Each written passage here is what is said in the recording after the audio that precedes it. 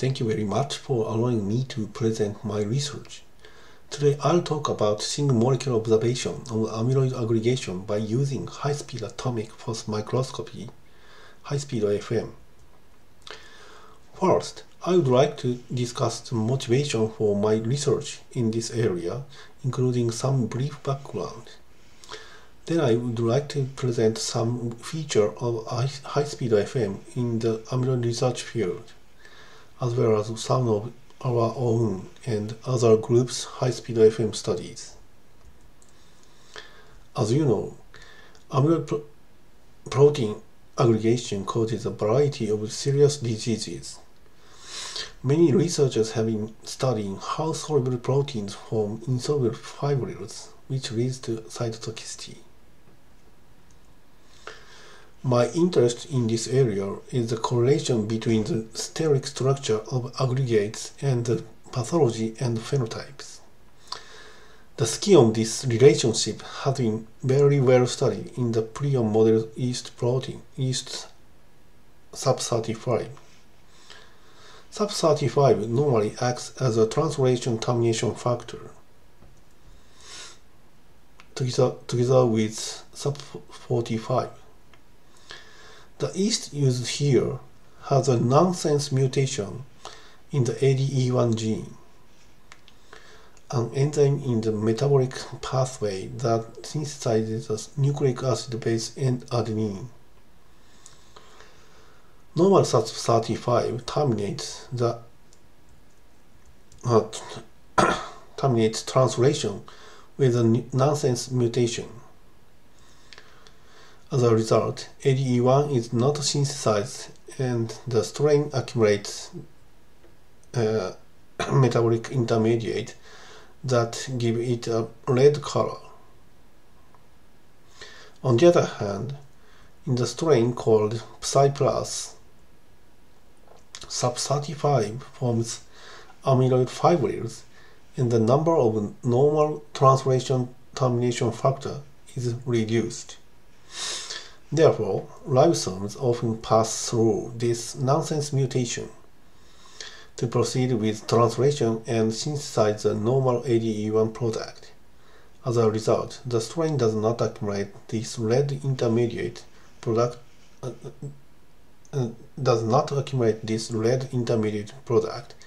and is white in color. This experimental system was used to show that amyloid fibril structure and phenotype are closely related. Sub-35 forms a different amyloid fibril structure depending on the temperature during nucleation.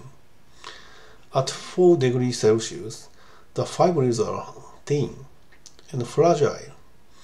At 25 and 37 degrees Celsius, thick and robust fibrils are formed. Each fibril self-replicates. Fibril elongation rate and fragmentation efficiency differ in the fibril structure. Fibrils at 4 degrees Celsius elongate faster and fragment more frequently. Because of the high steel content and the fast fibril elongation, aggregation efficiency is higher and the phenotype appears stronger, result in white colonies. On the other hand, fibrils at 25 and 37 degrees Celsius have slow fibril elongation and a low fragmentation efficiency, resulting in lower aggregation efficiency, weaker phenotypic appearance, and pink colonies. Such a high correlation between the steric structure of aggregates and the phenotype has recently been reported in human neurodegenerative diseases.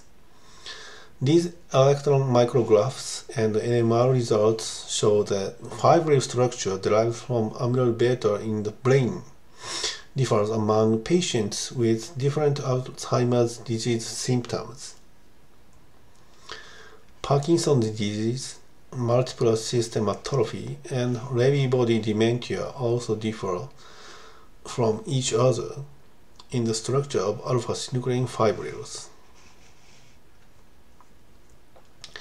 Similar reports can be found in tau, basal cortical degeneration, Alzheimer's disease, Pick's disease, and the chronic traumatic encephalopathy, define the combination of tau splicing variants that make up the fibrils and the three-dimensional structure of tau. Conversely, it has also been reported that introducing different fiber structure into the organism may result in different symptoms. When samples of A-beta 40 and A-beta 42 aggregates in the presence or absence of SDS were injected into mice, plaque size and density differed depending on the aggregation conditions. When alpha-synuclein fibrils derived from Parkinson's disease, multiple system atrophy, Lewy body dementia were injected into rats and simultaneously overexpressed with human alpha-synuclein, the viability of dopaminergic neurons differed by the injected fibril types. Since symptoms are closely related to the structure of aggregates, it is essential to elucidate the structure and its dynamics during the aggregation process.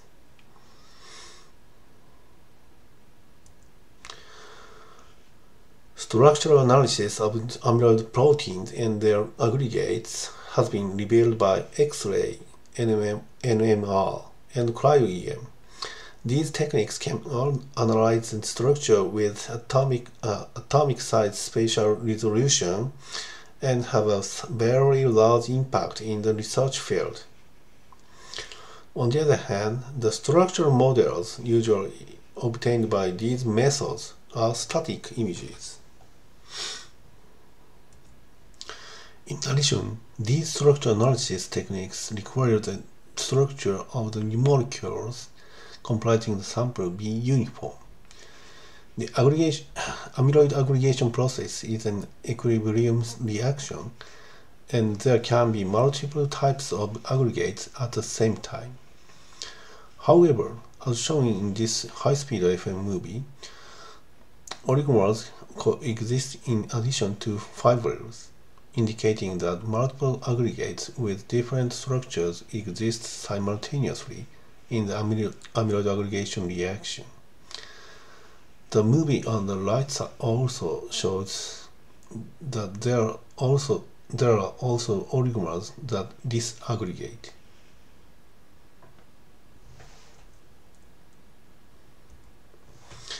As you know, kinetic analysis is performed by measuring the fluorescence intensity of thioflavin for the accumulation of cross-beta structures.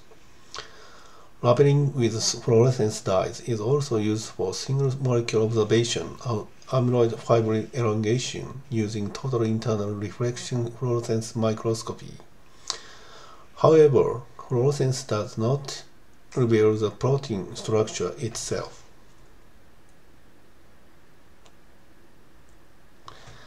This is a summary on structural dynamics analysis.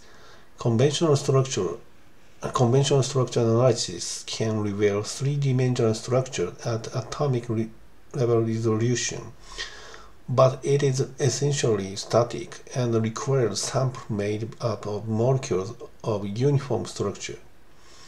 In amyloid aggregation, aggregate molecules of various structures, including transient structures, exist simultaneously, so it is not always possible to analyze the steric structure of all aggregates.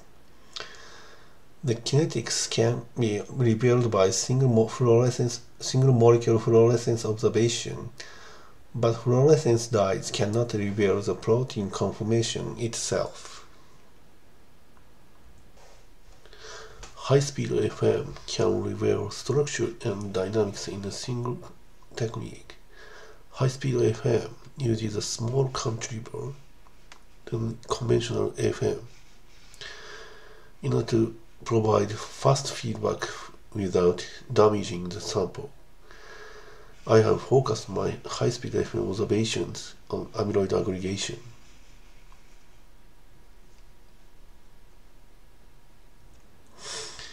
This movie shows the aggregation of A-beta 142. The low molecular weight fraction was put into the high-speed FM sample chamber, and the movie capturing started immediately. Initially, many spherical aggregates and a small amount of fibrillar structures were observed. After a short time, many short fibrils adhered to the stage and grew into longer fibrils. In this study, we found structurally distinct fibrils. Spiral fibrils have a periodicity in height from the stage. On the other hand, straight fibrils have no such periodicity. The growth mode of these fibrils was perfectly consistent with the conventional seed-dependent growth model. However, another type, the hybrid type, cannot be explained by conventional mechanism alone. Hybrid type fibrils have both helical and straight sections within a single fibril. In this movie, we can see that the fibril grows in the spiral mode, then change to the straight mode, and then to the spiral mode. The chymograph on the right was made by lining up each frame of the animation of the left. The pitch of the spiral portion of the spiral and hybrid fibrils was about 100 nanometer. The growth rate of the fibril differed at both ends, indicating that the uptake efficiency of the native conformers differed at both ends.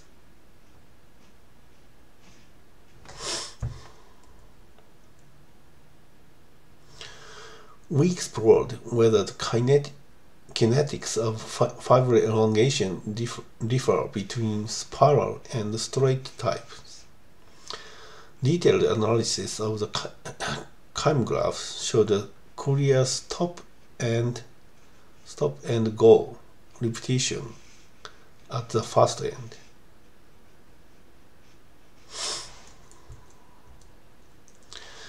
The duration of stop and duration and the distance of go show a first order exponential distribution yielding the time constants shown in the model on the right.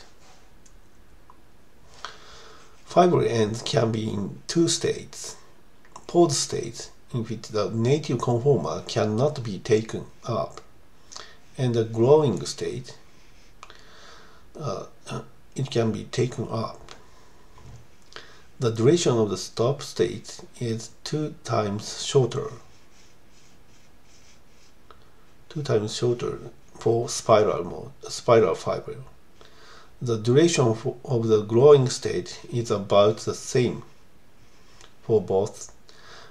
However, due to the different growth rates, the growing length differed significantly between the two.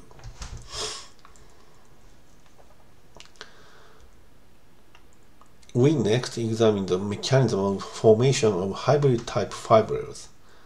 We speculated that fibril ends have structural fluctuations. Basically, fibril growth follows the conventional seed-dependent model. However, we hypothesize that fibril ends switch to different structure and hybrid-type fibrils are produced. If this theory is correct, this switching reaction should be influenced by the surrounding physicochemical conditions. Therefore, we observed fibril elongation with the same ionic strength but different electrolyte types. In the buffer containing sodium chloride, A-beta-42 formed spiral fibrils. On the other hand, in potassium chloride buffer, A-beta-42 frequently switched between helical and spiral and straight growth modes within the same fibrils, forming hybrid-type fibrils. These graphs show the statistical analysis. In both conditions, there was no significant difference in fibril length, but fibril type and growth mode, differed. The buffer solution containing potassium chloride increased the frequency of straight growth mode and hybrid-type fibrils. Next, some amyloid proteins, such as alpha-synuclein, have molecular variants with different post-translational modifications, such as splicing variants, ubiquitination, phosphorylation, and truncation, and mutant. Besides these biochemical variants, there are also physicochemically distinct variants such as membrane-bound variants, and variants in acidic and neutral regions. These variants have more than 70% homology and can be aggregated. However, it is unclear how the self-replication reaction is affected by co-aggregation.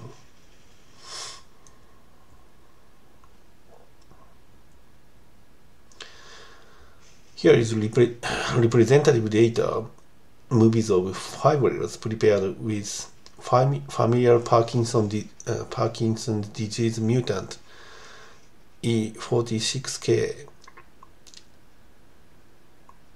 alpha-synuclein under weakly acidic conditions, taking up monomers of different types. The fibrils have a helical structure.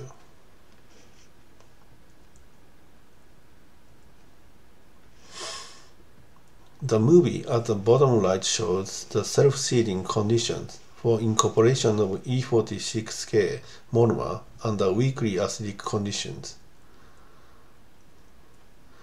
This condition quickly elongated the same structure as the seed. Here, the upper right movie with the pH set to neutral.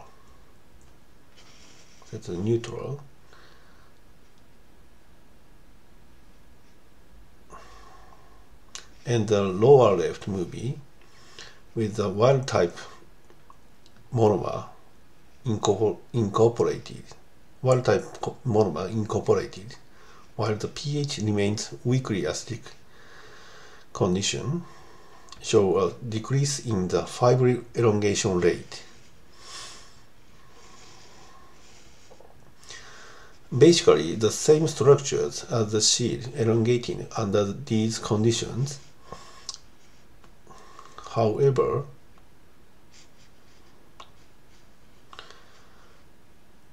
in the upper right movie, some fibrils elongated thin structure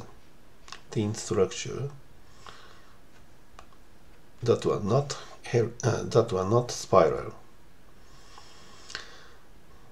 In the upper left condition,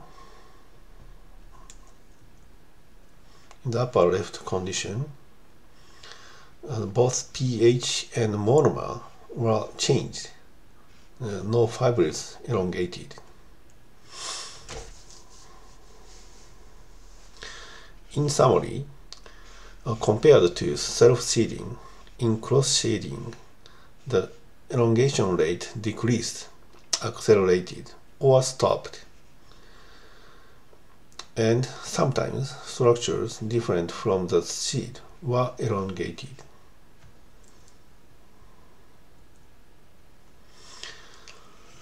Next, I will present a high-speed FM observation of the Purion model East sub-35.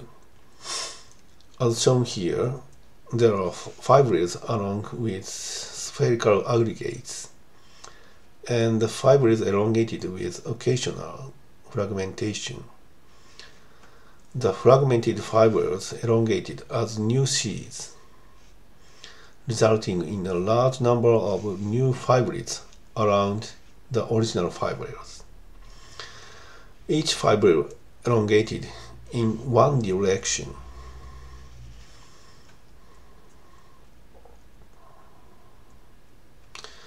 Looking more closely at the fibrils and globular aggregates, we noticed that black space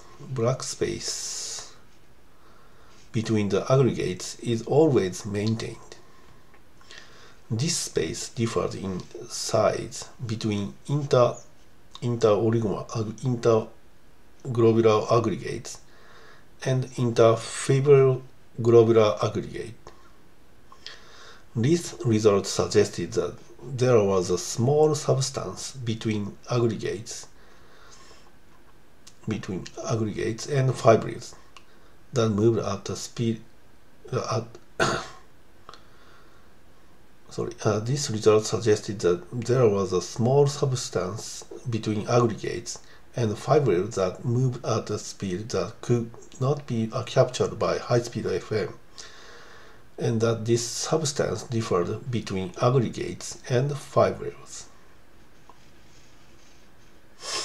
Therefore, we observed the spherical aggregates and fibrils in more detail and found intrinsically disordered regions extending from the core structure of the aggregates and moving. These results indicate that globular aggregates and fibrils have a core structure and intrinsically disordered regions, and that the core and intrinsically disordered regions are different in both, indicating that structural change is necessary for the transition from globular aggregates to fibrils.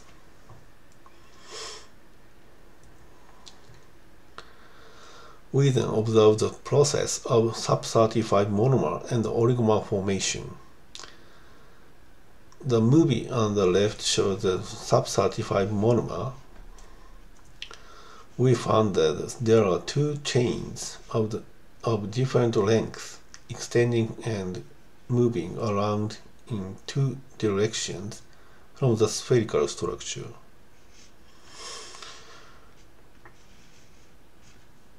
We put the monomer into the sample chamber and continue to observe and measure the aggregate core size. Aggregates of 1.7 nanometer appeared by about 40 minutes, then were replaced by aggregates of 3 to 4 nanometer, which remained throughout the observation time. This slide shows the schematic of the sub-35 aggregation process. Monomers with two intrinsically disordered regions and one spherically folded structure assemble into 1.7 nanometer and 3 to 4 nanometer oligomers. These oligomers do not directly form fibrils. Fibrils with a core structure and intrinsically disordered region that differ from the oligomer elongate in one direction while incorporating the monomer.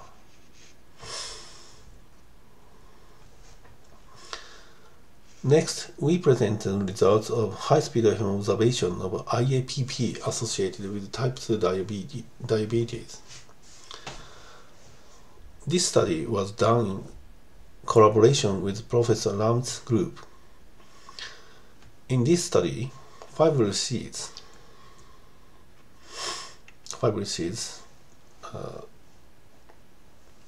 were pre-attached to the stage, and then monomeric IAPP was added in the presence or absence of an aggregation inhibitor. Without aggregation inhibitors, the adherent fibrils elongated, and new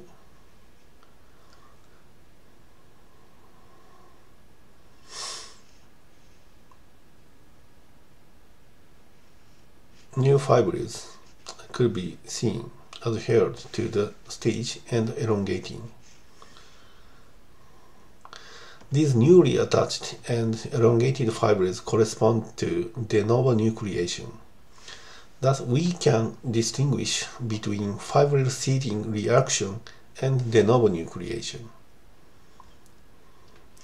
In the presence of PMA-QA polymer, both elongation of pre-attached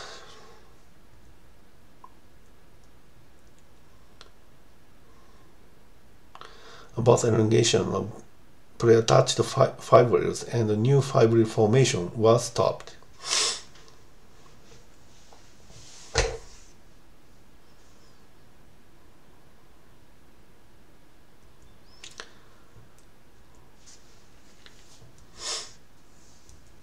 In the presence of SMA-QA polymer, globular aggregates increased.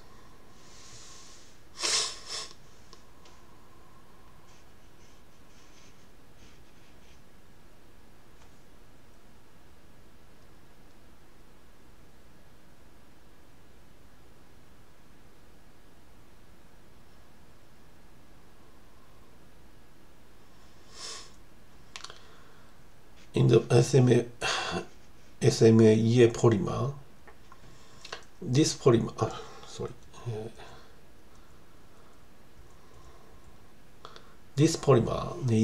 neither inhibited de novo nucleation nor seed elongation.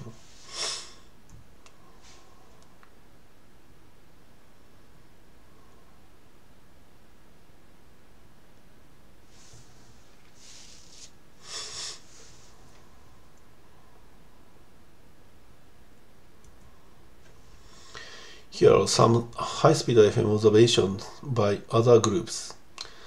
Dr. Takahiro et al. Found that when external force is applied to oligomeric elevator aggregates, by increasing the force with which the probe contacts the sample during scanning, the self-replicating fibrils elongate. So they propose that these oligomeric aggregates are metastable, and the step into fibrils proceeds in external force dependent manner.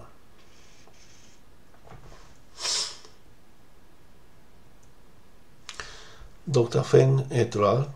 Have performed kinetic analysis of A-beta 42 aggregation intermediates as they interact with each other.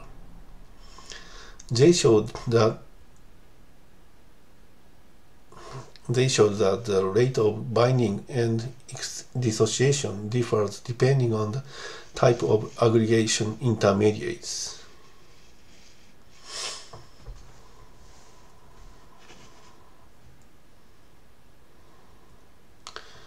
In this study, the authors prepared photochemically cross-linked stable A-beta oligomers and observed the structural dynamics of the trimer, pentamer, and heptamer by high-speed FM. The trimer did not change its spherical conformation. The pentamer moved between two states, spherical and dumbbell-shaped. The heptamer moved between three states, spherical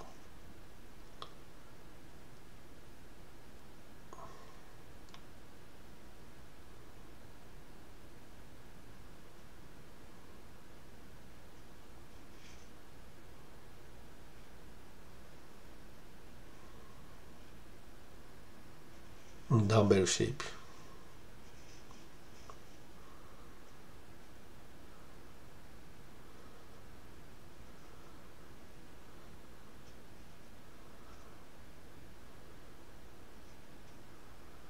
And three spheres connected forms.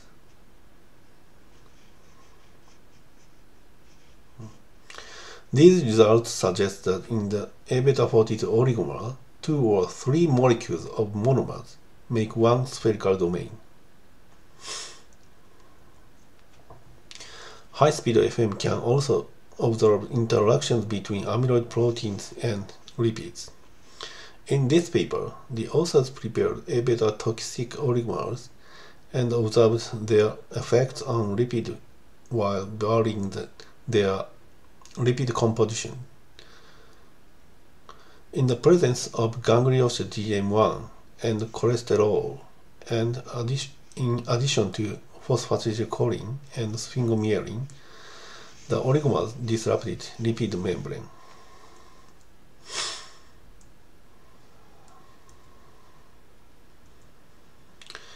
In IAPP, there have been studies observing the co-aggregation of full-length peptides and partial fragments.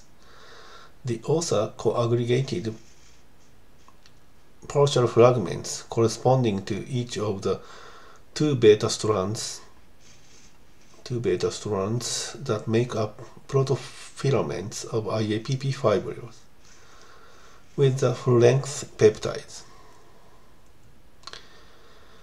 Co-aggregation alters the structure of aggregates and fibrils and the kinetics of fibril formation. The figure on the left is a high-speed FM image of aggregation with full-length peptides alone. Co-aggregation with partial peptides increased the number of small non-fibrillar aggregates, made fibrils thinner, and increased the stop period of fibril elongation. This is a final summary. Differences in the structural dynamics of amyloid proteins correlate with individual disease symptoms. Conventional protein structure analysis provides only a static image. Molecular levels tracks the dynamics of a single protein molecule but do not reveal the protein structure. Amyloid proteins are inherently disordered and assemble into oligomers and fibrils of various structures. Aggregates of various structures are mixed together, and we are unable to stably separate and purify them. High-speed FM visualizes the structural dynamics of individual aggregates, and high-speed FM can identify aggregation processes that can be targeted by aggregation inhibitors. The research presented here was supported by these collaborators and funds. Thank you for your kind attention.